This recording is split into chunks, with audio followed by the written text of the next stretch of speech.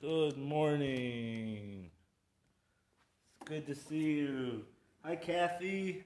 Happy birthday, Jim. Good to see you all today. We'll get started in just a few minutes.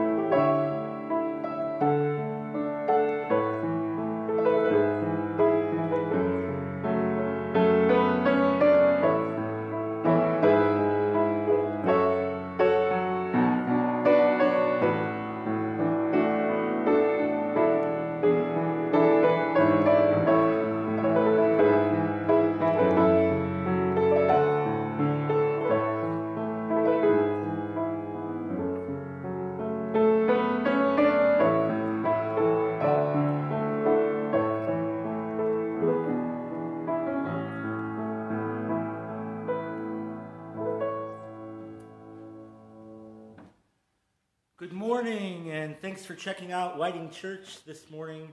I'm glad that you're taking a bit of your time to give God praise, to center, and to reflect as we gather this Lenten season, awaiting the resurrection, the new life that Christ brings to all of us, a new creation in the world. But during Lent, we wait, we reflect, we look at our own selves and our own lives and how have we turned away from where God has called us to be. So this morning, I invite you to ask God's presence to be with us as we worship, to center your heart and mind, as we journey towards the cross. Whatever kind of week you've had, the joys, the sorrows, if you're crabby right now or you're enjoying a good cup of coffee and some pancakes, know you are loved. God loves you, and you're welcome here in our community. Join us for worship. Just want to remind you at the end of the service today, we'll be having a time of Holy Communion. So if you'd like to gather some bread or a cracker, some juice or water, we'll be partaking in this holy sacrament on the first Sunday of the month. Now, I invite you to join us as we worship and sing, "I Need Thee Every Hour."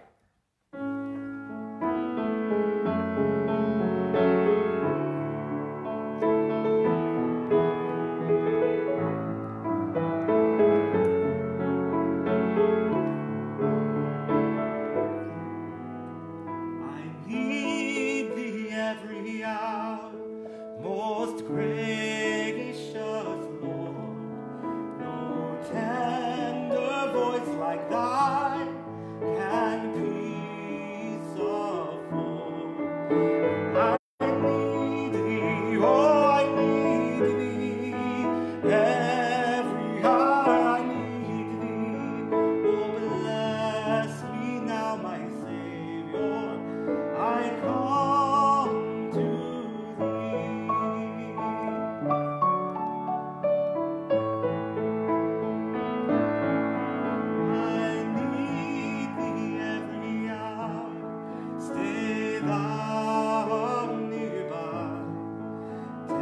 Temptations lose their power when thou art nigh.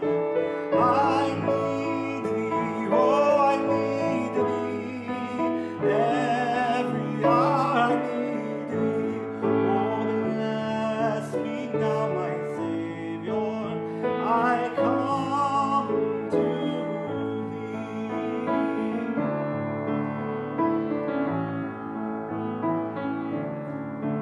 I need thee every hour. Enjoy your pain. Come quickly and abide, for life is vain. I need thee, oh, I need thee. Every hour I need thee. Oh, bless me now, my Savior. I come to thee.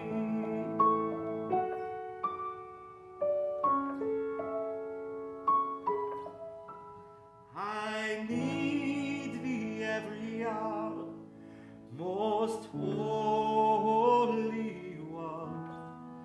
Oh, make me thine indeed, the blessed Son. I need thee, oh, I need thee. Every hour I need thee. Oh, bless me now, my Savior. I come to thee.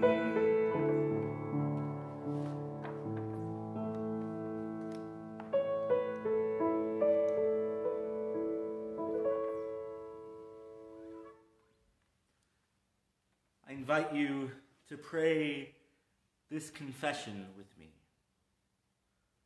Gracious and most merciful God,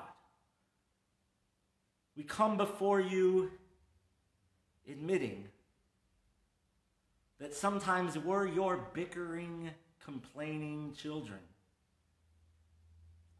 Yet you have showered us with love and affection. You have filled our lives with gifts of graciousness and new life. But we, in our selfishness and greed, we've turned away from you. We quarrel with you, O God. We test you. We want more and more, and we fail to trust you. So this morning, remove from us our hardened hearts of stone. Give us hearts of love to praise you, of thankfulness to serve you. Let the words of our mouth and the meditations of our lives be acceptable to you, O God, our Lord, our Redeemer. Forgive us.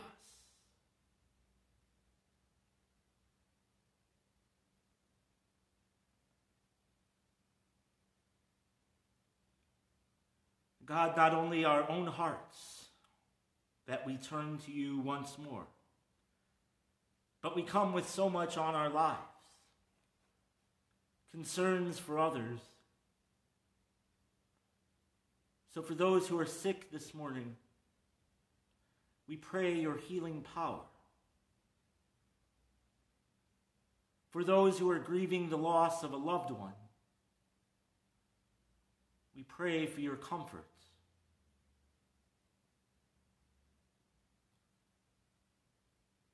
For those eager and energetic to serve, God, we pray for boldness to speak your truth, to serve and be your hands and feet.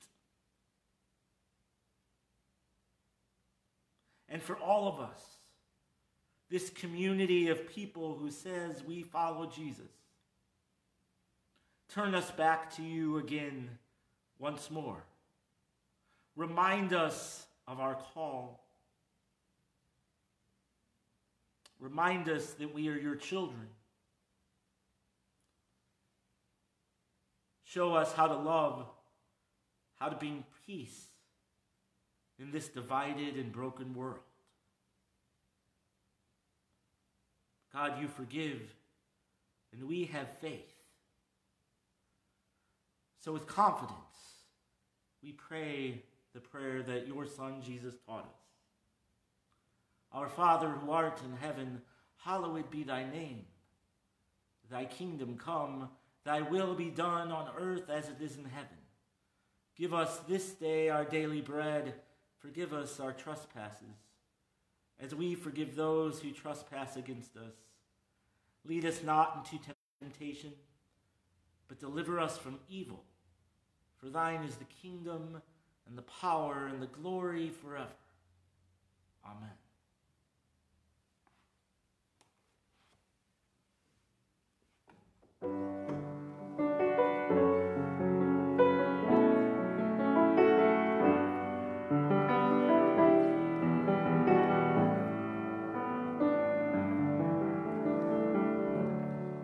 Oh, let the Son of God enfold you with his Spirit and his love. Let him fill your heart and satisfy your soul. Oh, let him have the things that hold you, and his Spirit like a dove will descend upon your life and make you whole. Jesus, oh Jesus, come and fill your life. Jesus, oh Jesus, come and fill your life. Oh, come and sing this song with gladness as your hearts are filled with joy. Lift your hands in sweet surrender to his name. Oh, give him all your tears and sadness. Give him all your years of pain, and you'll enter into life in Jesus' name. Jesus, oh Jesus, come and fill your life. Jesus, oh Jesus, come and fill your life.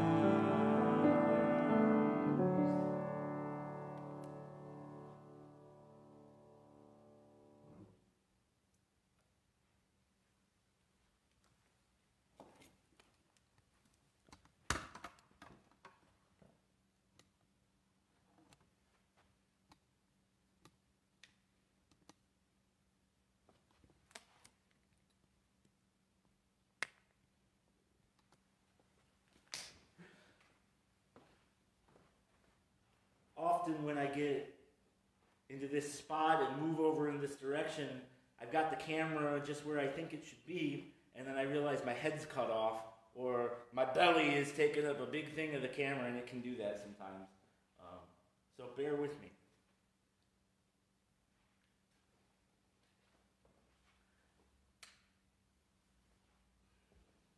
Again, thanks for sticking around and sharing in worship this morning. This is the third Sunday in Lent, a time where we've been remembering who we are. On Ash Wednesday, we remembered that God out of nothing created something. That from the dust of the earth, humans were brought up. And we're to remember that we are dust. At the dust we shall return. Jesus went into the wilderness at the start of his ministry for 40 days and 40 nights, and he was still. And in his stillness and solitude and prayer, voices came, temptations came, Scripture says Satan came. And in those 40 days offered Jesus the whole world. All he had to do was turn to him. But Jesus remained still. Jesus remained calm.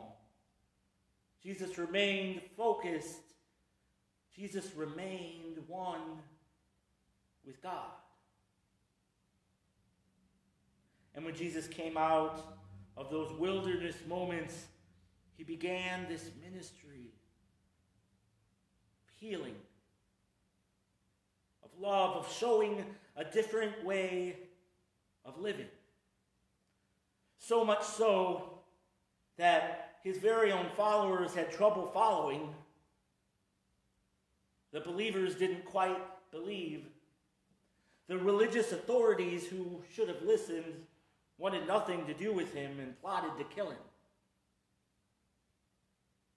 But he continued this journey to the cross. Continued this fulfillment of God's call in his life, with no guarantees that it was going to turn out okay. But yet, in Jesus' faithfulness, in his living of love and transformation, we know the end of the story, that resurrection moment.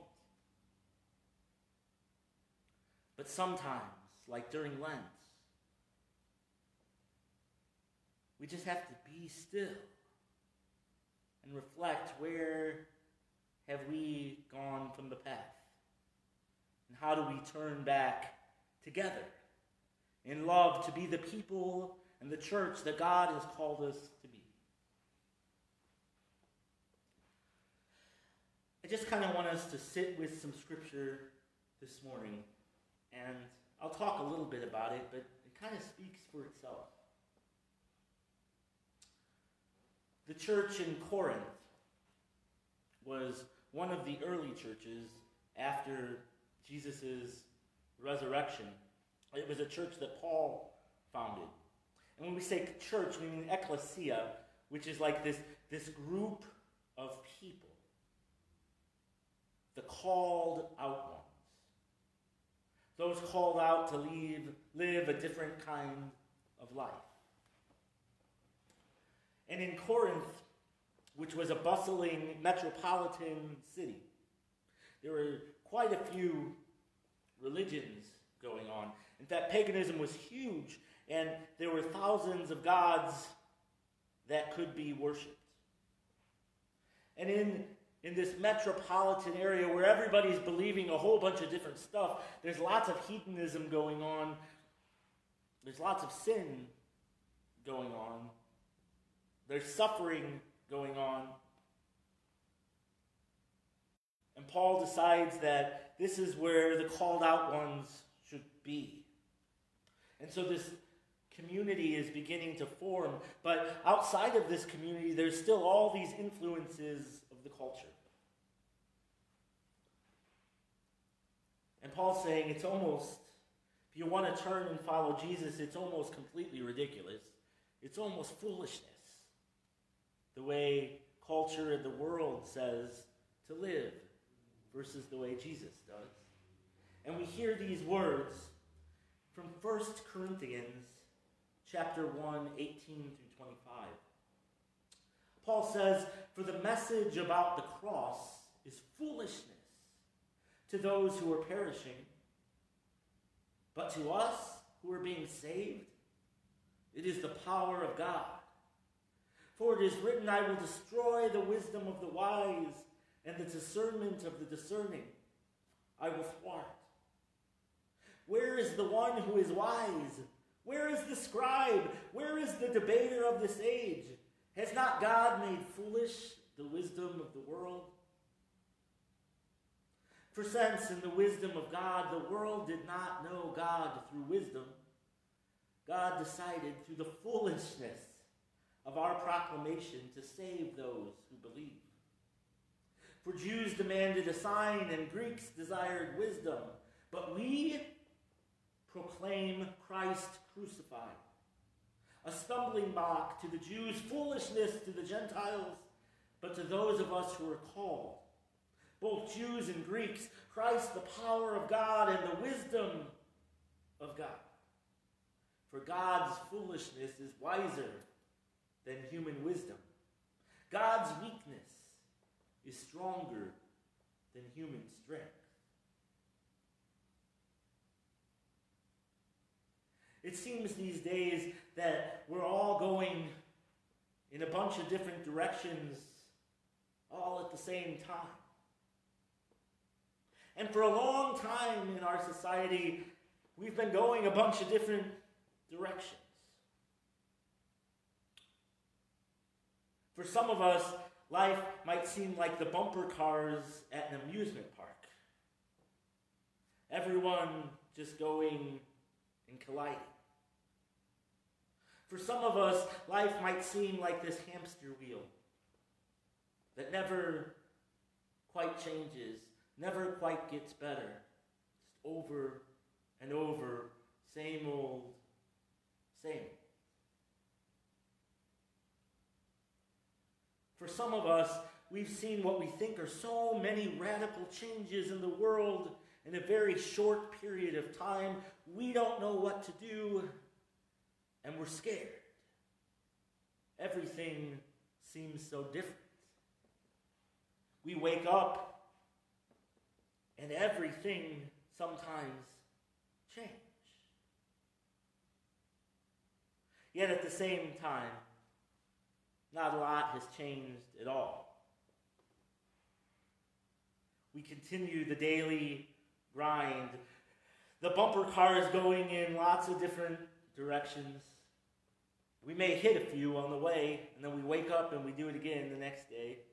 Or we keep the grind on the hamster wheel just to keep it going, just to keep it moving, even though we're quite not moving anywhere.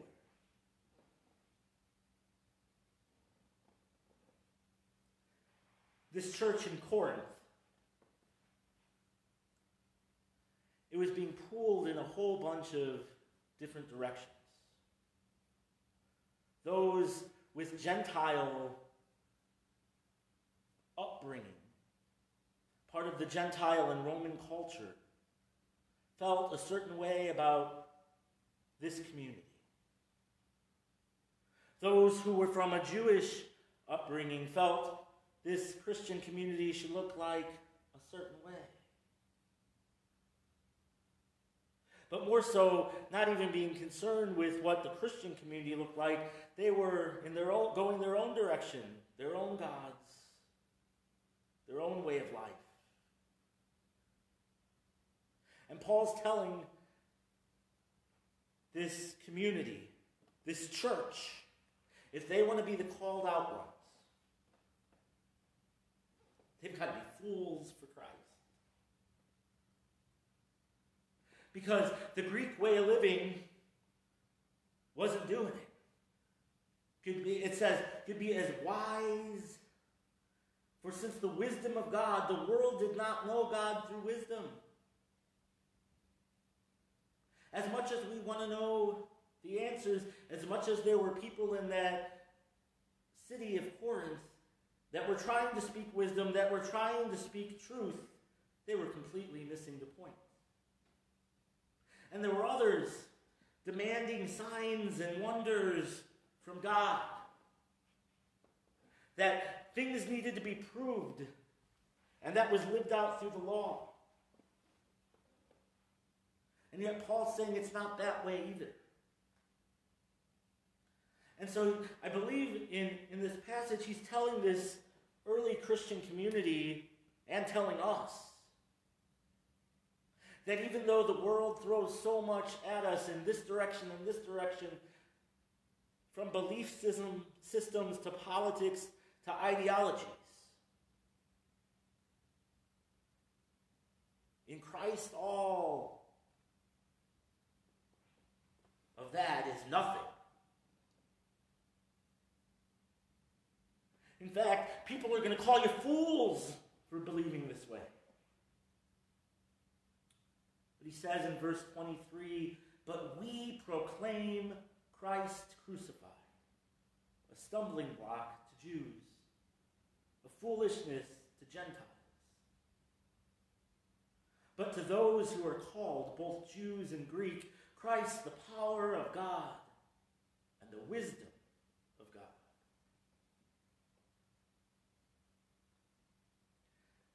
I've been talking a lot about division. Probably the last thing we want to hear in the church, yet it's such a reality in our society. It's such a reality in our nation, in our communities, in our workplaces, and for some of us, even in our homes right now. And division does nothing but create anger and chaos, and continues to pull us apart. Division is what causes us to think that our way of life is the right way, that our way of thinking is the right way, that the way I spend my money is better than the way you spend your money, that my political side is right and your political side is evil.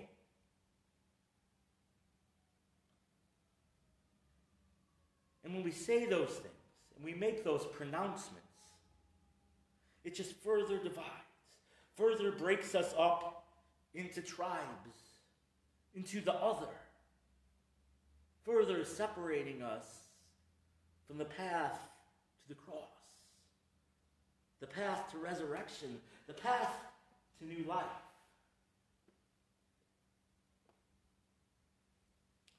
We say, oh, maybe that's not me.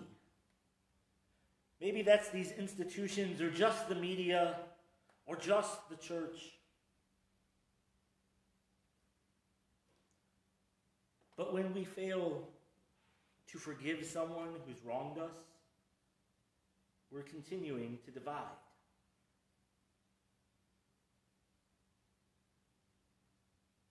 When we look at someone who has more money than us with envy,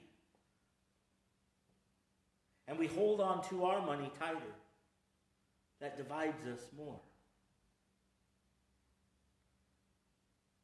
When we've decided that my next door neighbor voted for someone who I don't agree with, I'm no longer going to talk to them. I'm no longer going to help them out. And it further divides us. And so on and so forth, until we're divided and become so separated, we become something other than what we're called to be. And as Jesus is beginning his ministry, after those wilderness moments, he looks to the temple, the religious authorities, and he goes to the temple. And when he gets there, in what should be a very holy place, because there has been so much separation, because there has been so much division, because there is no wisdom, because people have left love and we're trying to debate the law. This is what happened. From John 2. It says, the Passover of the Jews was near, and Jesus went up to Jerusalem. In the temple he found people selling cattle, sheep, and doves, and the money changers seated at their temple, making a whip of cords. He drove all of them out of the temple, both the sheep and the cattle. He poured out the coins of the money changers and overturned their tables. He told those who were selling the doves, "Take these things out of here. Stop making my Father's house a marketplace." His disciples remembered that it was written, "Zeal for your house will consume me." Then the Jews said to him, "What sign can you show for us in doing this?" Jesus answered him, "Destroy this temple, and in 3 days I will raise it up." The Jews then said, "The temple has been under construction for 46 years, and you will raise it up in 3 days?" But he was speaking about the temple of the body. And after he was raised from the dead, his disciples remembered that he had said this. And they believed the scripture and the word that Jesus had spoken.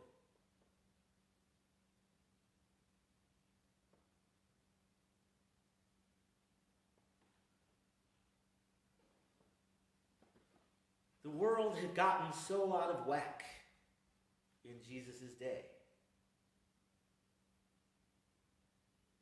that what was supposed to be the most holy of holy places where people come to sacrifice, where people come to pray, became nothing but a marketplace, buying and selling of goods, defeating the whole purpose of what the religion was about. And this is one of the few passages in Scripture where Jesus gets very angry. And he takes a whip and he gets the animals out of the temple. He overturns their tables. He spills the coins of the money changers. What was going on? What had gotten so wrong that the holiest place, the temple, became this den of thieves, money changers?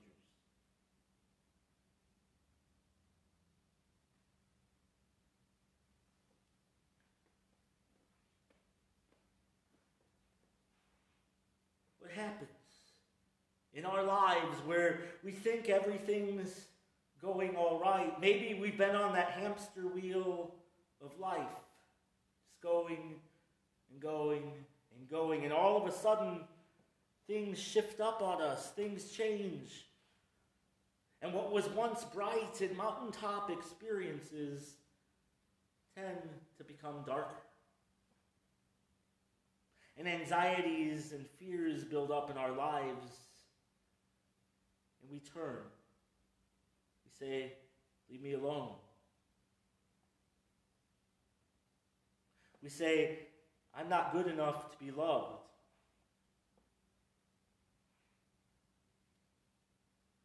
We say, "My way of living is the right and only way."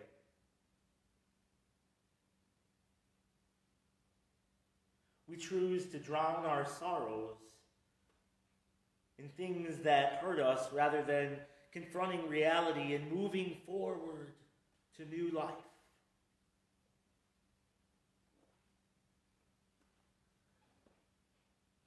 Jesus goes into the temple, and it was anything that it should have been.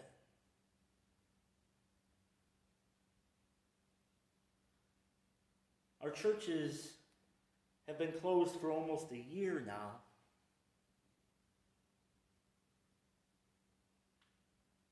And as we're going through Lent, it seems to me this self-reflection, this turning back, this repentance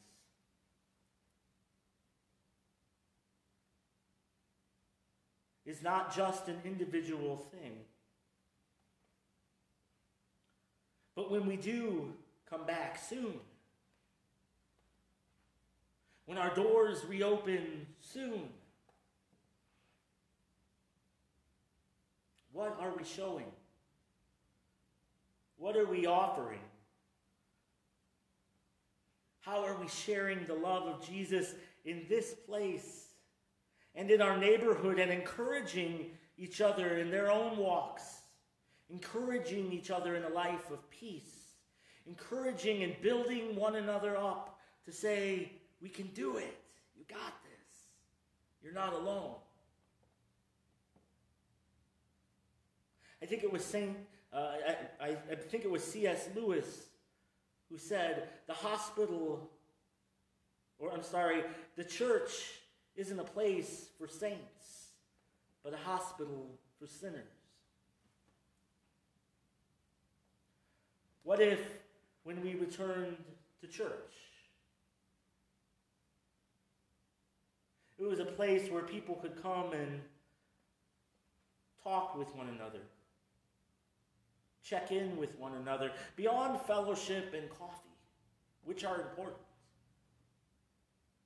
but to really see each other for who they are as children of God, to ask each other those deep questions, to walk alongside each other in those tough points in life.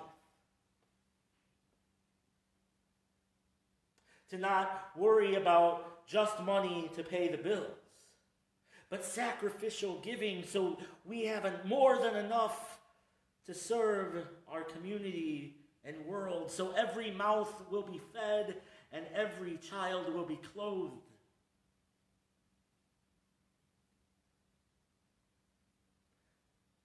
How is Jesus clearing out our temple?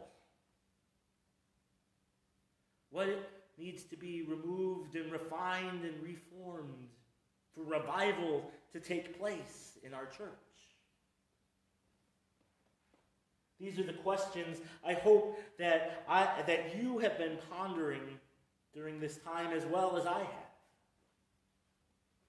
But there's an interesting part as we close.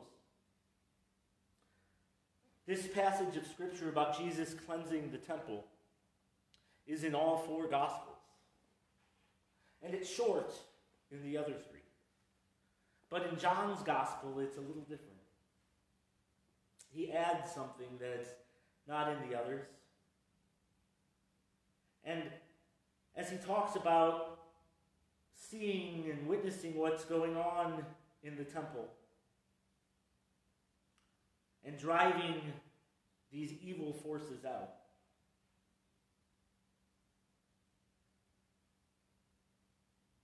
in John 21, it says, "But he was speaking of the temple of his body." The temple of the body.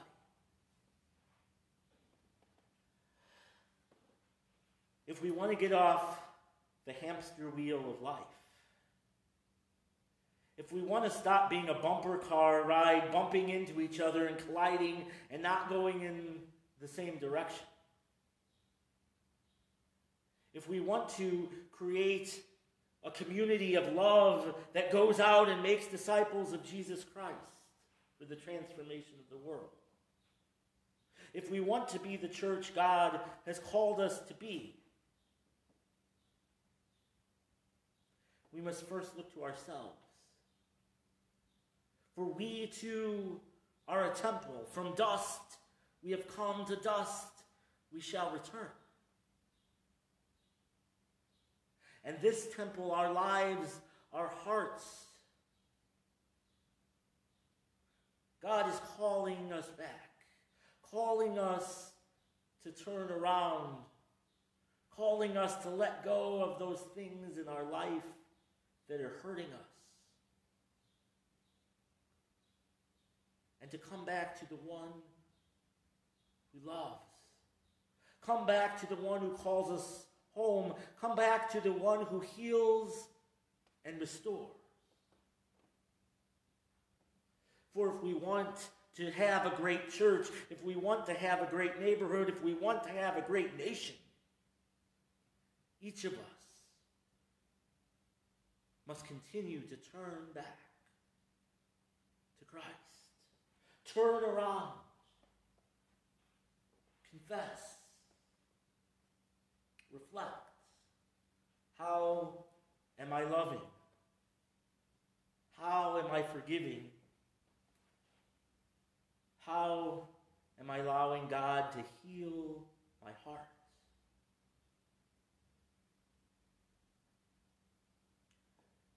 just real quickly, I've been attempting to practice what I preach and have been spending time in reflection and meditation this Lenten season. And I think it was Thursday. It had been a long week at school. And I was driving through North Hammond, and I parked my car. I had to stop for a minute. And when I got back in my car, it was about dusk. And there was this beautiful sunset, and the clouds moving just right. And I was awestruck yet again by the beauty and majesty of the one who calls us his children. And I took a moment to really think that even though everything on one side has seemed so upside down lately, everything is tense and people are tense. This last year, I celebrated in a wedding the marriage of a beautiful couple from my youth group.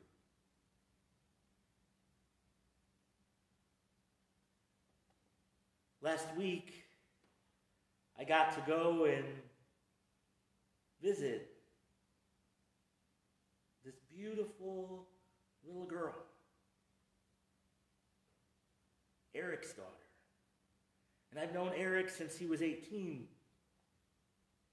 And we've been through a lot together. And seeing Eric with his 6-month-old, I saw the face of God. And this week, another young man who I've worked with has worked really hard and saved up money and didn't think he could do it, but he bought his own house. And invited me over to come and pray at his house. In this last year of the pandemic, I have seen people giving food, people checking in on their neighbors, people shoveling out others from snow who couldn't do it themselves. And all that to say that I'm really realistic about the state of the world. But God is present, and God continues to bless, and God continues to love, and God continues to work miracles in our lives and in our world each and every day. And we can see it, and we can experience it, and we can be a part of it if we decide we will continue to follow that path with Jesus to the cross.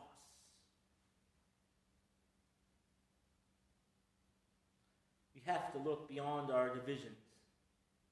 We have to look beyond our own selfish needs and wants and the way we think the world should be. But if we're willing to confess, to be still, to let go of the stuff that hurts us, we will see the face of God and be renewed. In the name of the Father, and the Son, and the Holy Spirit. Amen. This morning we have the opportunity to share in the sacrament of Holy Communion. That ties us, that binds us, that unites us together.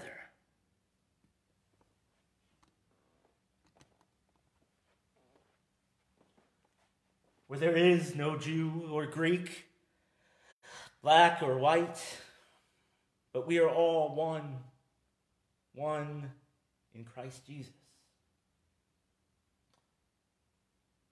And on the night in which he gave up his life for us, he took bread, he broke it, he gave it to his disciples, and he said, "Take, eat. This is my body broken for you. Do this as often as you eat it in remembrance of me.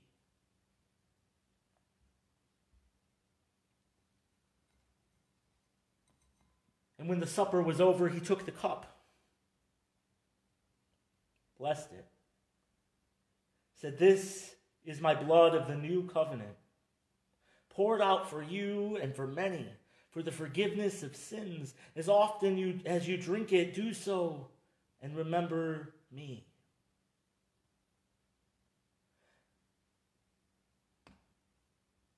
And so in remembrance of these mighty acts in Jesus Christ, we praise his name and join his unending hymn, "Holy, holy, holy Lord, God of power and might. Heaven and earth are full of his glory. Hosanna in the highest. Blessed is he who comes in the name of the Lord. Hosanna in the highest."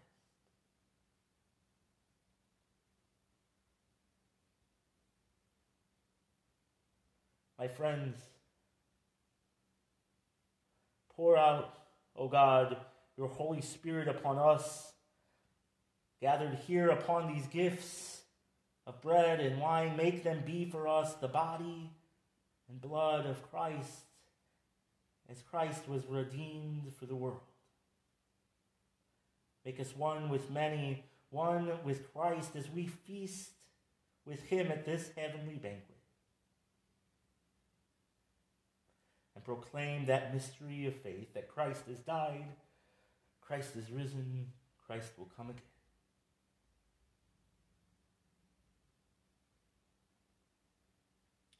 My friends, the body of Christ, broken for you.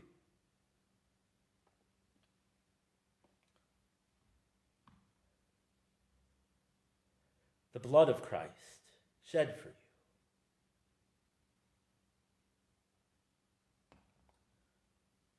Amen.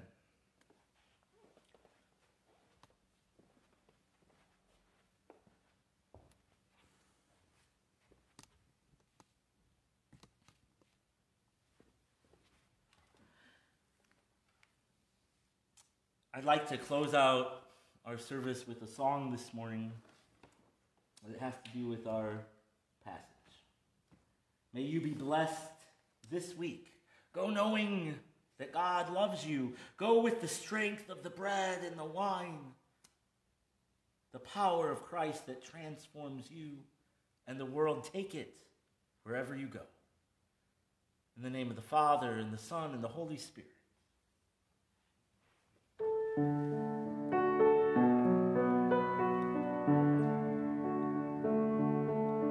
Like a man comes to the altar, I came into this town with the world upon my shoulders and promises passed down.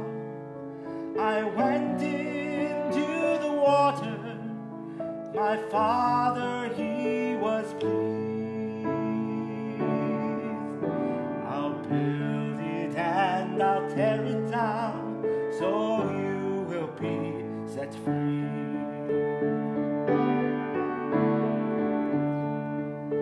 Yes, I found thieves and salesmen living in my Father's house. I know how they got in here, and I know how to get them out. I'm turning this place over from floor to balcony, and then just like these doves and sheep, oh, you will be set free. 'Cause I've always been a lover, even before I drew a breath. Some things I love easy, and some things I love to death. 'Cause love's no politician, it listens carefully. Of those who come, I can't lose one, so you will be set free. Oh, you will be set free. Now go on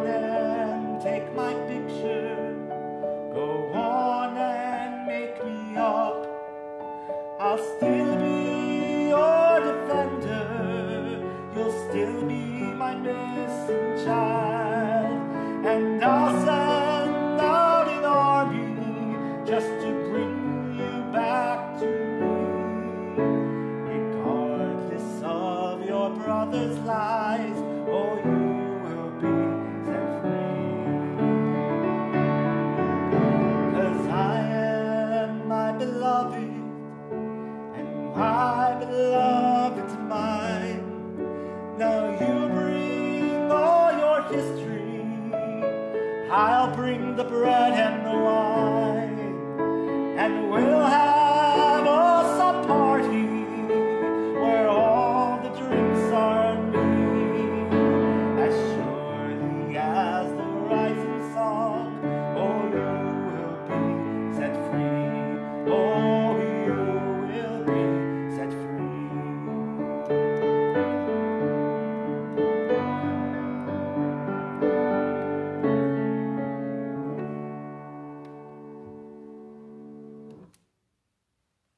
My friends, go, be set free in Christ, to love and to serve. Amen.